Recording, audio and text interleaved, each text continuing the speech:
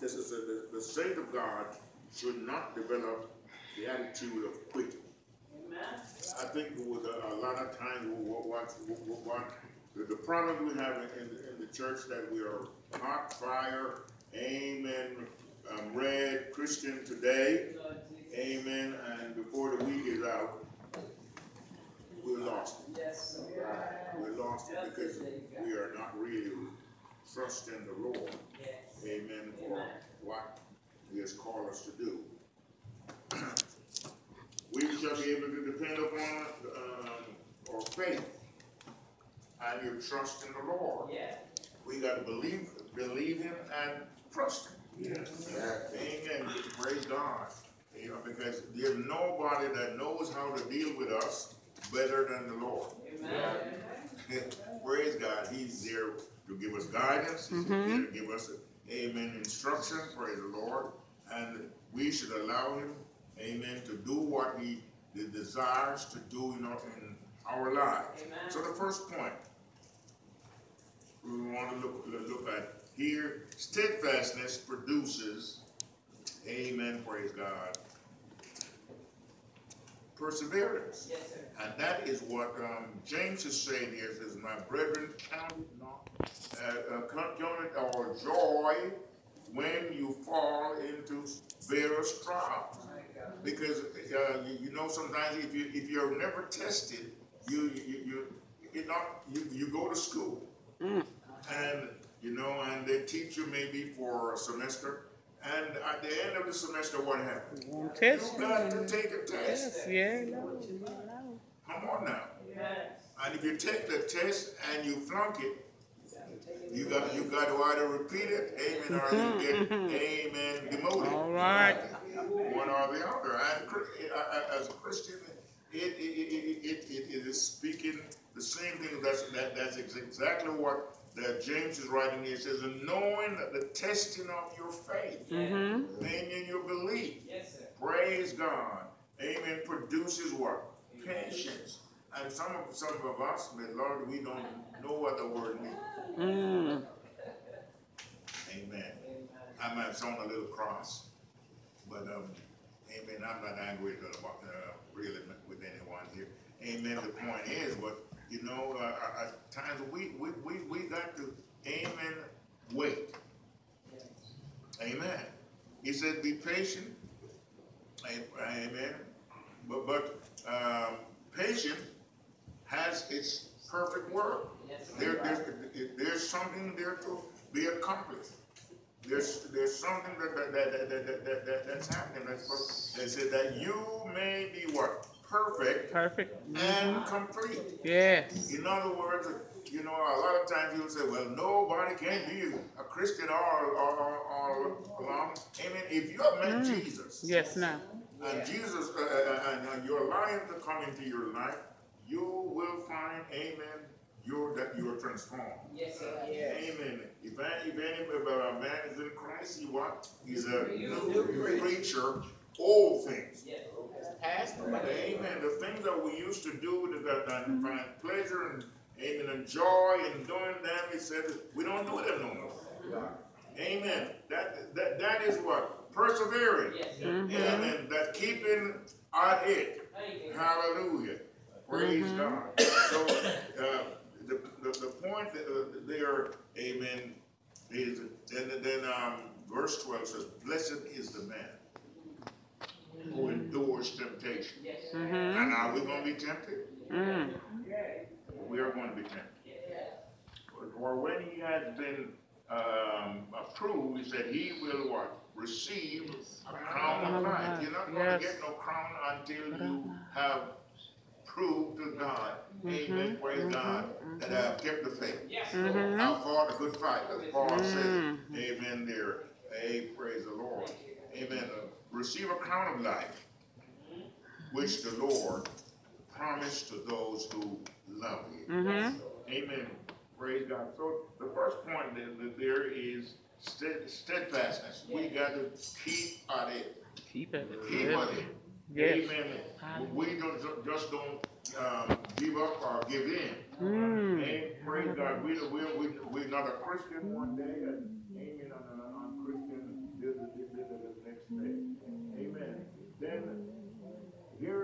sure that Christians don't or church folks don't like to even hear. Come on. But it says suffering produces what?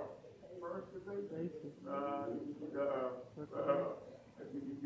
suffering. In other words, you're going to suffer. In 2 Thessalonians chapter 1, verses 4 through 5, it says here, so that we ourselves boast of you among the churches. That's what Paul and his group was talking about here. He said, amen, so that we ourselves boast of you, the church folk, the church members. Amen. The church members. Us. Hey, praise God. And Paul is saying here as the leader, amen, we can boast of you, amen, praise God, among the churches for your patience and faith in all your persecution and tribulation. In other words, there's going to be trials. Amen. Of course, we have to watch it. It says, trials dark on every hand. And we cannot understand all the way that God will what? Lead us to the blessed promised land. But, amen, according to his word, amen, we will understand it better when by and by. Amen, praise God. But that is as we give ourselves on, amen, on to the Lord. He says, which is manifest, amen, the manifest evidence of the righteousness, of the righteous judgment of God, that you might be counted worthy of the kingdom of God. Yeah. Amen. In other words, the kingdom of God, we just don't step in there and start ruling. Right. And started telling God, amen, or telling the pastor, or telling, amen, the leader, amen, what you are going to do and what you are not going to do.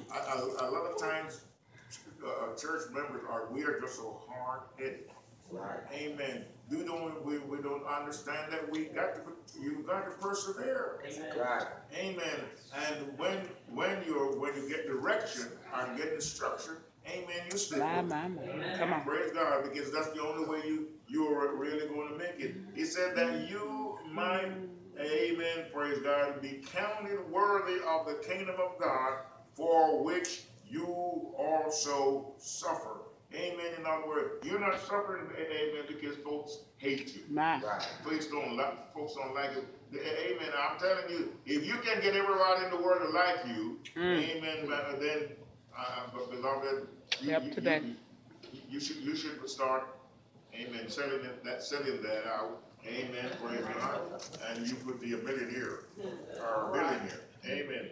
But the scripture here, it gives to us a clear view of what this really means. Here, the Apostle Paul, praise God, gives us a clear view of what Scripture, amen, is saying to us about suffering. And I'd like somebody to find Hebrews, praise God, chapter 11, verse 32 to 40. It's long, but this will prove to you that what I'm saying here, amen, are things that you're going to face. These amen, praise God, people of faith, here in the 11th chapter of Hebrews, man, they went through hell and high water. But they all came out what? Victoriously. And I wonder, amen, if us as seekers, as children of God today, amen, ever think that, all of every day you're not going to be shouting on cloud nine. Amen. Amen. Because, amen, you are running away from the devil, aren't you? Amen. Come on now. Amen. We are, praise God, we are getting rid of the devil. We are getting rid of Satan and his devices. And someone read that for us. Begin at verse 32 and down to 40. And it will show you It will show you as a child of God the reason why you got to persevere. Amen. Because these people, they went through hell and high water. Amen. But they all came out victoriously. Amen. Praise God. Start reading that verse 32. Someone. And what shall I more say? For the time will fail me to tell of Gideon and of Barak and of Samson and of Jephthah, of David also, and Samuel, and of the prophets. Go ahead. Who through verse 33. Listen to that. Who through faith subdued kingdom, wrought righteousness, obtained promises, and stopped the mouth of lions.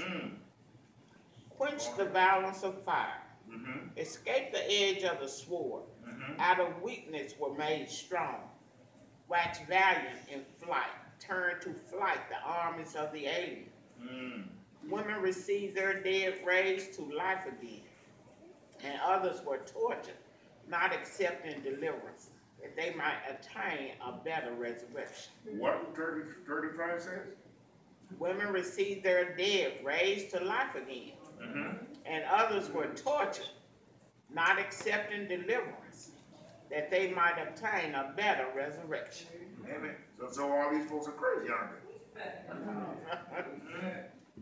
Beloved, amen. You know, at times if somebody look at you, amen, and you determine, amen, that's not a good look.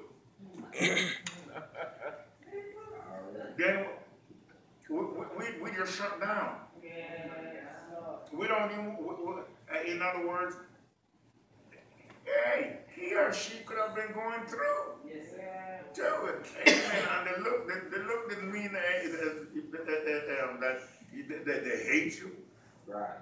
Amen. Somebody might make a statement and say, what does that mean? And they said, don't worry.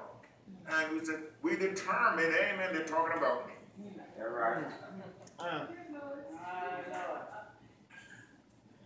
Okay, go 36. And others had trial of cruel mockings and scourgings, yea, moreover of bonds and imprisonment. Isn't that what I just said? Yes, sir. And others did what? They were stoned. Still others, amen, had trials of mocking. And scourgings. This here is, amen, praise God, is in the New Testament, is I got it written down here, praise God, is the hall of fame for Christian, and it's telling you what, as a Christian, the things that you're going to, amen, come in contact with. Yes. Praise God. Still others had trial of mocking. Amen. They were being mocked. Yeah. They were being talked about. And what? Scourging. Yeah. That doesn't mean that somebody was whipping them. Hello. Come on. Amen. And what? Chain and imprisonment. You know, today we got nice churches and we wear nice suits and nice dresses. Yeah. Hello. Yeah. Go to church, we get entertained. Yeah. Amen. And then we go back home. Amen. And we got a good time.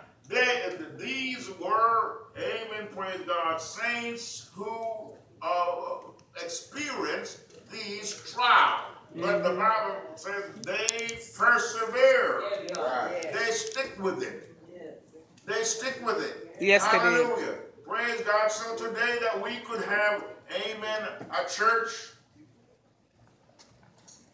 or a body of people, amen, enjoying what they have, amen, experienced. All right, 37.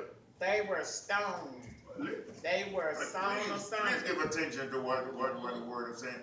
Amen. I didn't make it up. Were tempted, were slain with the sword. They wandered about in sheepskins and goatskins, being destitute, afflicted, tormented. of whom the world was not worthy, they wandered in deserts, and in mountains, and in dens and caves of the earth. And these all, having obtained a good report through faith, received not the promise. God, having provided some better thing for us, that they without us should not be made perfect. If you digest anything here, then my request to you is you're going to be tried. Yes, sir. Amen. Amen. You're going to be tested. You're going to, amen, at times experience suffering. Yes. Yeah. Amen. For your faith. Yes, sir. For your trust in the true and living Yeah, God. yeah. Amen. Beloved, you know, and let me say this. You know, I might not be the preacher that you know, preach to make you happy. That's right. But I want to, amen, share with you what the Word of God is saying, because it's saying it, amen. And if we take it seriously, the point is, amen, as we grow, Come on. amen, in life, we'll be able to take whatever the enemy has to throw at us. Be what? Victorious. Amen. Hallelujah. And you know, and what these people here, you say, well, were they tithers? Were they good tithers? Amen. Were they good singers? Were they this? Were they that? Were they the other? Amen. Praise God. I believe they were just like us. Amen. Praise God. But they were willing, praise God, for the testimony of our Lord and Savior Jesus Christ. They were willing to be killed, to die for their faith. Praise God. Point number 3 is endurance produces, amen, perseverance. Endurance. And in Hebrews 12, 1 through 2, amen, we see that endurance is what wins the race. Yes. He said, amen, and the scripture says, therefore, we also, since we, amen, are surrounded by so great a cloud of witnesses, he said, let us do something. Yes, now. Come on. Church folks, people like to come to church and be entertained. Amen. Sit down and you know, I just want to hear what he's going to say today. I just want to hear what she's going to say. Amen. Amen. You know, and you know, but the point here is that the writer of the Hebrews is saying, he said, therefore we also, since we, amen, are surrounded, amen, realize what your environment is. Oh my God. And everything is not going to be roses. Amen. You're going to have trials. You're going to, amen, the enemy is going to come at you. Amen. That's what Satan is all about. Amen. He is going to come at you, and the things, amen, praise, sometimes might get to the point where, amen, you almost want to doubt. But he's saying, the scripture is saying that since we, amen, we are surrounded with this a great cloud of witnesses, he said, let us what? Lay aside the way. Amen. A lot of the things that we try to involve our things ourselves in, amen. We should do it. Amen. In other words, we bring weight upon ourselves. Well, you know, this and that on the other, amen, and all that is coming from the very pit of hell. Amen. The mind, your mind, Come on. amen, or mind, it can play tricks on us. And if you begin to believe everything that is coming out of your mind, because whatever you see, amen, you actually become part of it. Or it becomes a part of your mind. And if you think that, hey, you know, if I walk out there, I'm going to get struck with by a vehicle, amen, you might. Amen. Keep out of the way of the vehicle. That's what we do. He said, let us what? Lay aside the weight. Amen. As a child of God, Jesus came to lift that weight off with yes. you. Amen. But do we really put our faith in him? Amen. Are we willing to give up anything? Right. A lot of times, beloved, we just hang on to the world. We hang on to the wrong thing. Even though we can figure out that, you know, amen, if I continue going this way, I'm going to get in trouble. But, you know, it's sweeter to satisfy your flesh. So he said, lay aside the weight. Amen. We're talking to church folk. Amen. A lot of things that we worry about, we just worry about. We just continue to worry about it. Amen. He said, let them be. Leave them alone. Amen. They're not good for you. They're going to raise your blood pressure. Come on. Leave them alone. Yeah, them credit cards. Let us what? Lay aside the weight. Yes, everywhere. And the sin there. Hello. Whoop, that goes with it. I'm saved, sanctified, and filled with the Holy Ghost, so I don't sin no more. Amen. But the first time my sister or my brother, amen, say something that I don't understand, I don't want to be wrong. We can't even pay the compliment, amen. I'm saying, amen, Sister Joe, amen, or Brother Tom. Well, what did that mean? Amen. What were you saying? Because you see, it's easier, amen, to hold something against somebody, amen, than to get to the point where you can understand that person. Let us what? Lay aside the weight. That's perseverance, sin here. Amen. Give some time. Amen. Praise God. And lay aside the weight and the sin which so easily ensnare us or beset us. Amen. You know, there are times, beloved, amen, when things in our lives causes us, things that we like to do, it causes us pain. Yes. It causes, amen, division. It causes us to go astray. Because, amen, when we should let it be, amen, we are still toting it. Come on, help today.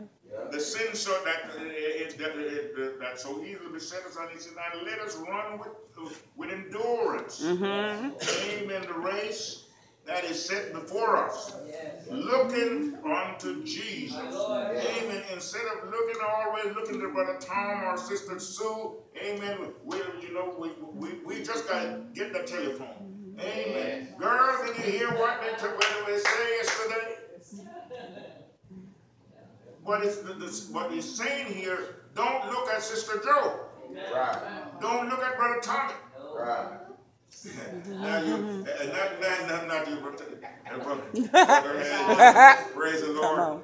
Amen. But it's true. It's true. Amen. He said that is worth looking unto Jesus. Yes. My God, instead of looking at somebody and say, wow, amen, did you see the way they look at you? Come on, help. Look to Jesus. Come on, help. Amen, amen. Look unto Jesus, the author and the finisher of our faith.